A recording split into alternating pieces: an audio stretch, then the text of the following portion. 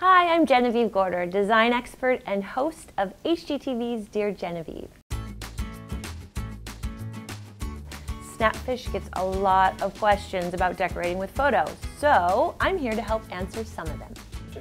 Here's a good one. We have a large space on the wall we want to decorate with framed photos. Do you have some tips for us to keep in mind? This is one of the most commonly asked questions, so I'm glad I can post an answer for all of you. I think, like a blank canvas, how to start is very intimidating as you feel like you might mess it all up with one wrongly placed stroke. So first of all, take a breath. Okay, now you're halfway there. To begin with, lay all the pieces you'd like to hang out on the floor and start playing with different configurations. It's not a science. It's not about lining it all up. It's about storytelling. By visually positioning things that share threads of history or content or aesthetic, you begin the design process.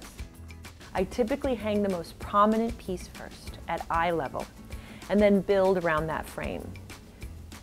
Hang them close together, 1 to 2 inches, and make people's eyes move across the space.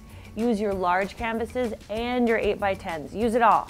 The more variance in size and proportion, as well as negative space with matting to a canvas, the more interesting it all becomes. So, get those portraits out and start getting creative with them. Visit snapfish.com/Genevieve for more inspiration and ideas. Until next time, happy decorating.